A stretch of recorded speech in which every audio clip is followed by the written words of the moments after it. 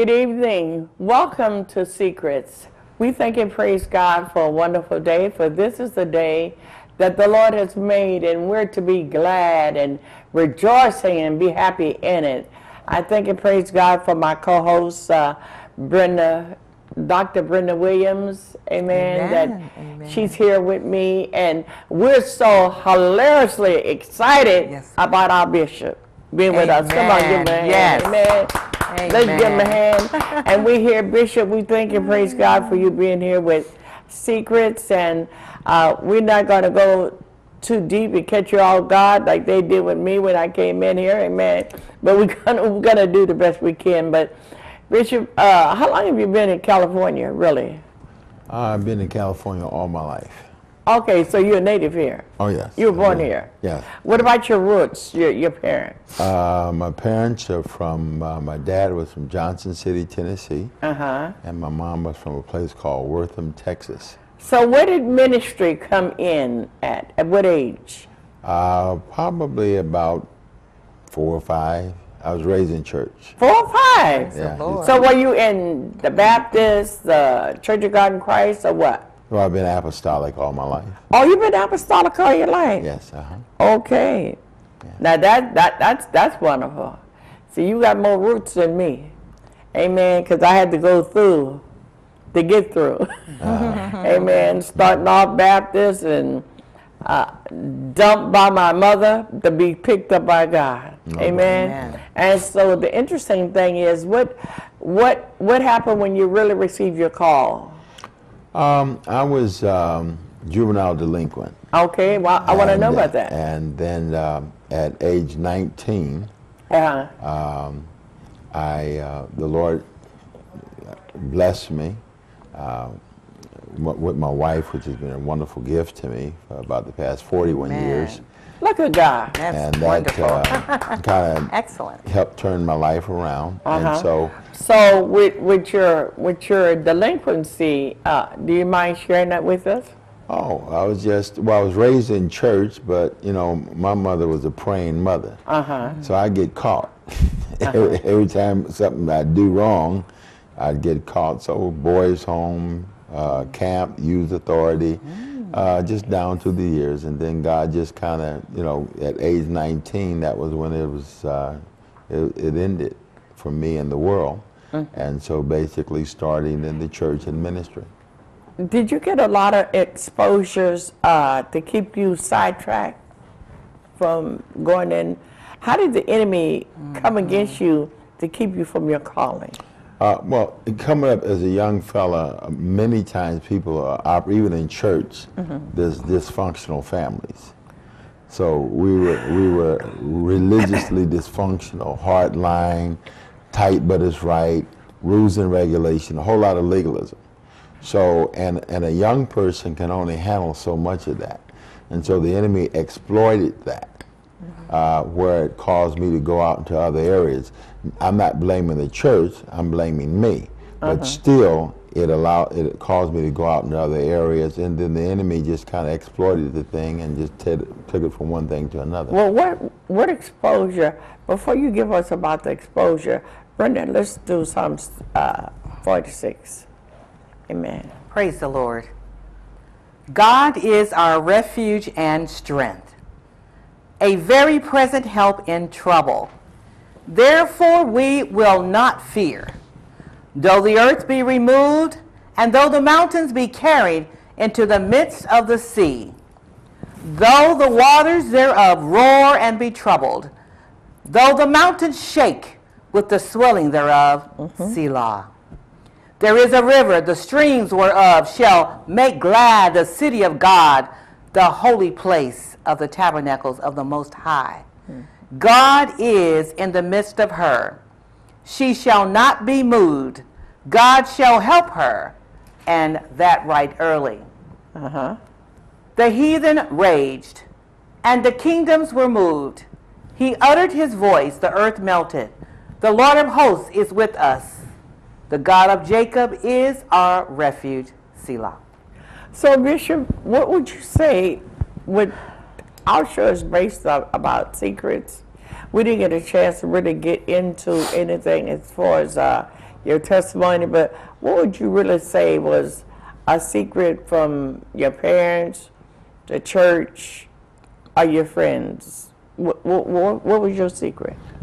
To me, secrets are relative, based on exposure, things that you were exposed to, things that you're involved in. And a lot of times people have had to conceal secrets because of the exposure of others.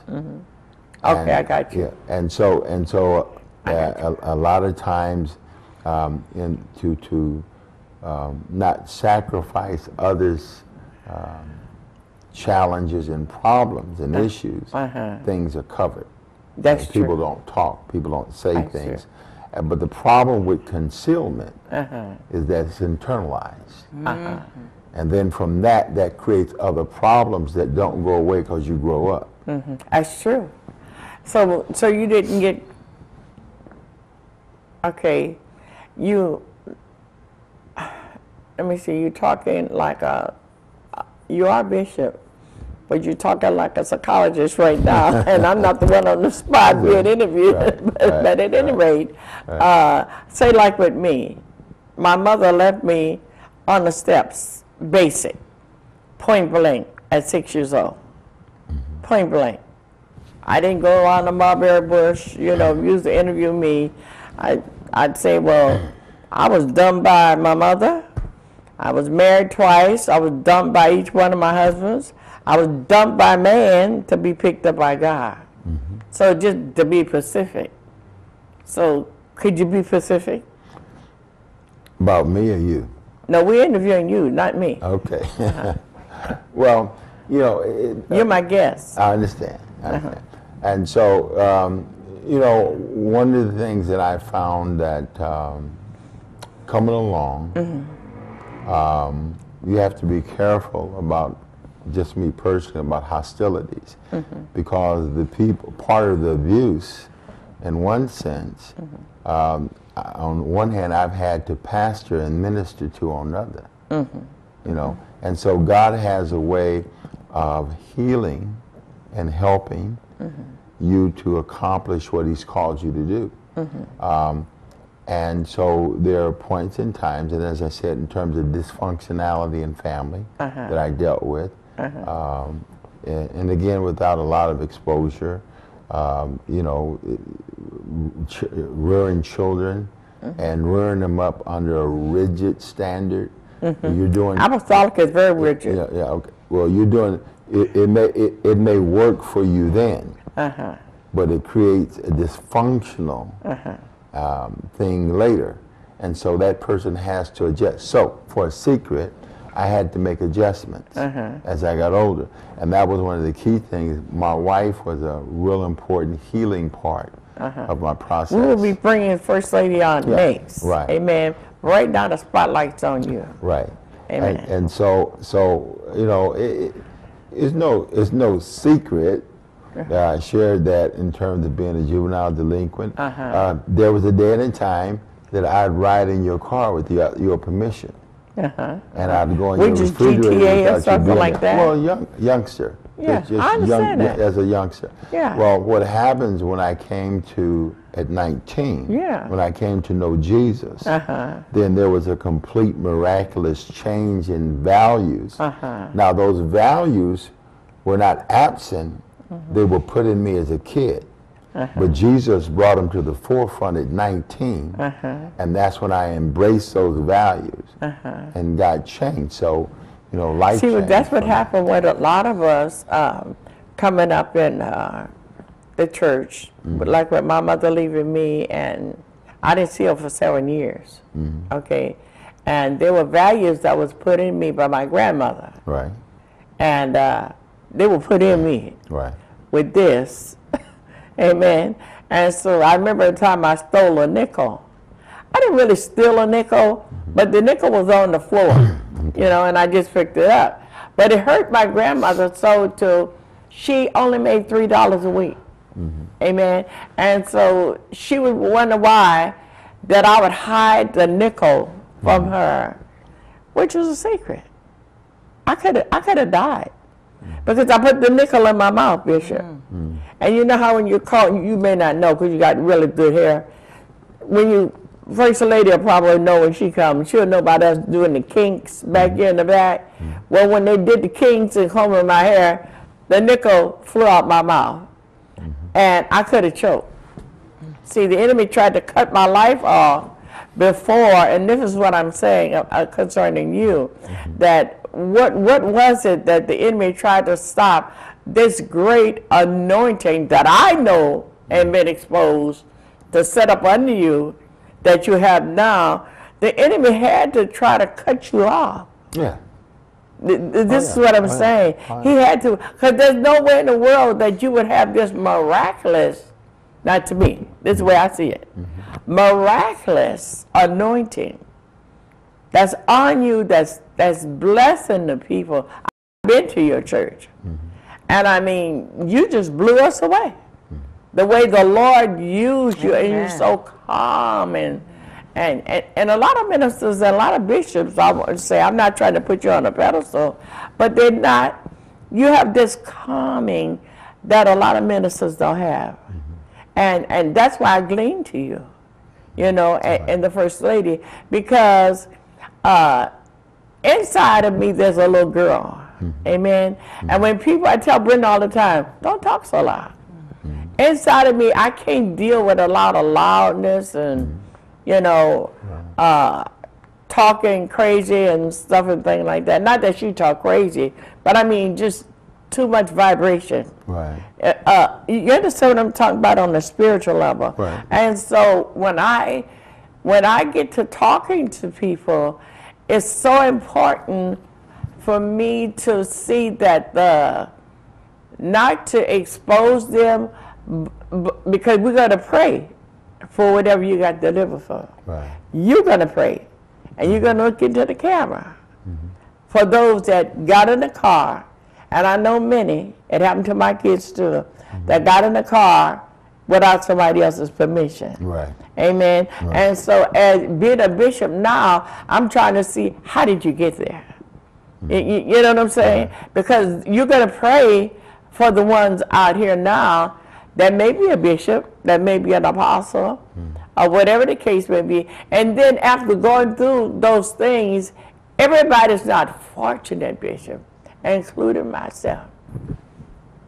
Get your hand a minute, because I don't want to cry. Including myself, that I didn't get the chance that you got. Because my husband and I were married for 50 years. But he left me at 25.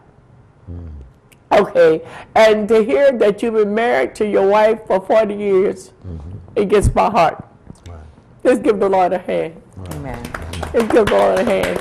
And so Brenda, I admire her so much because she got the chance that I didn't get to be with her mother and father. Amen.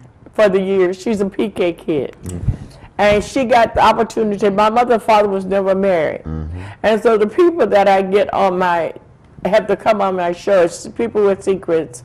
And I just pull from my brain all the time. What did you guys do? What did you guys talk about? Right. How did you do this? How did you do that? And it's just everyday language to her. But I never had it. Right. I never had it. And when you walk with a person that have never had just a daily talk with a father, it makes you don't understand where they're coming from. It's just everyday ice cream and cake for her. But for somebody like me, so I'm saying, like with you, I want you to reach the people that was like me, that didn't have the ice cream and cake that Brenda had. That you were with your mother and father, right? What? Were you with your mother and father? Yeah. So you had the ice cream and cake too. That's what I call it, ice cream and cake. Okay. You know what I'm saying? Sometimes it was ice cream and cake. But I'm just saying basically. Right. But for a person that have not had that, Bishop, it's a whole different world. Right. Amen. So if you could look into the camera and pray for those that went astray like you did. And to some point there was a secret. Right. You know what I'm saying? And pray for those. So now the Lord has raised you up to be a bishop and blessed you miraculously with a relationship, and we're going to talk about that later, about your wife as she came into your life. The healing part of being with the man coming in when the man finds a wife, so we'll bring that in later. But if you could just look into the cameras and pray for those that maybe they didn't make it. Because you remember Miles Monroe, I was telling Brenda on the way coming over here that, I get to tearing up, coming over here, that Miles Monroe said that many people have lived and died and never came into their full potential. So you're blessed. And Brenda's blessed. Amen. And so, and I'm blessed too because I survived it. You know, I'm blessed in a different way. But I didn't get the nurturing and whatever. Yeah, you may have had to switch in a different way, but I didn't get that at all. Amen. I got the switch too, but not for my mother and father. So I want for those that's like me, that didn't have that, that's what I want you to look into the camera and pray for those that may be on their way, and let them know by you being a bishop now that they can make it. Amen. Yeah. You know, one of the things, a part of the secret, for the last almost 20 years, I've been a Riverside County Sheriff's Chaplain, and I've had the opportunity to minister to people that have gone through things that I've gone through, and things turned around. In other words, the same people that used to incarcerate me, I now have the keys to go in and out. So I've seen change. It took place in my life, it's taken place in others' life. And no matter what the challenge that you're dealing with at this point in time, no matter what you're going through, when God has purpose for you, then things will work out on behalf. But someone has to speak it into your life. Someone has to speak it to you. Sometimes we wait for things to drop out the cloud, or you know, we want it'll just show up in some mysterious way. But God is very specific. And for you and your situation, where you are right now, what you're going through, what you've had to face, it has purpose. It has meaning. And the Bible says all things work together for the good for them that are the called of God and that are called according to his purpose. And you have purpose. You need to understand that. When I pray for you right now, no matter how bad it's been, no matter how difficult it's been, no matter what you've gone through, God sees and knows your situation. Amen. And you will, I didn't say may, you will come out. That has to be a part of your mind. I will come out. I will come through. And I declare and pray right now in the name of Jesus, every person that's listening to me right now has had a broken heart, a broken spirit, that have dealt with things that they could not bear. I declare right now that God is touching your heart, touching your mind, touching your situation, and things are changing right now, and that you'll never be the same. It only takes a moment for God to change you. In the name of Jesus, it is so, and I declare it right now. Amen. And Brenda, tell me about you, like with Bishop, you being a co-host and thing. You came out like Bishop, not necessarily unspotted, but as a PK kid. Amen. And so for the women, that's the daughter of a pastor. Amen. Your mother and father, were they? My mom was a pastor. See, you didn't. Okay, it's like pulling teeth to get something out of you, Bishop. Come on now, work with me. And so what about your father? He basically followed my mom, and he worked in ministry as well. So your mother was my mother was a pastor. That's where you get that soft, nice spirit from. Isn't that precious? That is so precious. You remind me of my grandpa with that. My grandpa was so just the only grandpa I think in the world that was like you. Now I meet you, so see, you're not. My grandpa is not the only one. But Brenda, you know that. How much I admire the fact of you being the PK kid, and she don't really understand the things that I do, but I understand, I do the things with her because I haven't had them done in my life.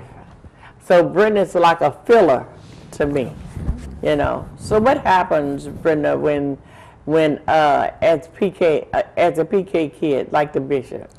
Well, for me, it was a little bit different because as a PK kid, the whole church is looking at you like you have to really walk this tightrope that you're supposed to be holier than thou. Yeah, 7 minutes. And we had to keep up that reputation. So I found that in the Christian environment, it was a little bit too overprotective for us. Oh, and so therefore, like bishop. So therefore, by it being a very rigid arena, and we had to really uphold this reputation. I don't know. We just tended to get into trouble by sneaking and doing all of that. And I think that being so overprotective really was not the greatest thing. But I thank God that He brought me into the woman that I am now when I look back on what all I went through. So, Father, I thank you, God, and just pray for all of the PK kids, Father, out there that are going through the same thing, God, that they're trying to walk in their parents' footsteps, and the enemy comes to take them off of focus. So, Father, I just come against, Father, every demonic force in their lives, God, in the name of Jesus. And I pray your divine protection over them, God. I cover them in your blood, God, and thank you for their destiny. In Jesus' name, amen. Amen. And like with you, Bishop, you're so fortunate. So fortunate. Tell us a little bit about your mother. My mom? Uh-huh. Oh. Well, she's... The mother, she's a pastor. Yeah. Pastor. Yeah. My mom was a great singer. Oh. She had a soprano voice. Well, she sang all over the country. Oh. And a great preacher, great friend, great supporter. You are blessed, Bishop. My mom was, and we were friends. Awesome. My mom was like my big sister. I awesome? respected her. But awesome? we could have an argument and not fall out. Look at that. So she was just sweet. She went to be with the Lord in 2005. How old was she? 75. 2 minutes. Yeah, 75. So she's, but she's a wonderful, and she was my biggest fan. My mom was my biggest fan. Beautiful. She was not the dysfunctional one. Now, how many kids did your mother have? 5. With me, it's 5. 2 brothers, 2 sisters, and myself. Because we're going to be bringing your wife in to conclude the other. We have 1 hour, and we have like 2 minutes to conclude, trying to pull out of you whatever it is. I've been knowing you, but we never had a chance to talk. And to find out, now I have something to be teary-eyed again. Your mother was a pastor. Oh my God. And Brenda's father was a pastor. Yes. And that's just so awesome. You just don't know. Just so awesome. But my grandmother was a missionary. Yeah. Amen. And that's what got my roots. Amen. Amen. So we're going to thank Bishop. You're going to lead us out with the prayer for the people that's in ministry, and they have to pray their way through. Right. Because it's a different world being a PK kid. Right. Yeah. I didn't know you were a PK kid. Yeah. Okay, lead us out. Father, right now we thank you for this time God. of sharing, Lord. And I pray that you bless each and every person that's tuning in, that's listening to this program. Amen. Lord, I ask that you bless Apostle Hollis, Lord, and our co-hosts. Lord, you just touch their lives, touch their hearts and their minds. Lord, I ask that you cause this ministry to be very productive. Yes, Father. And changing the hearts and minds of people everywhere. And again, we pray for those of them that are listening, that they are encouraged and uplifted. God. In Jesus' name. In Jesus' name. Amen. Amen. Amen. Praise the And Lord. as we go out, we just thank and praise God for, we will be bringing on the outside of the Lord, the joy of your heart, which is your wife. She will be our next guest coming in to be the filler and the completeness of a man of God's life. Amen. Amen. God bless. Amen. Amen. Come on and give him the praise.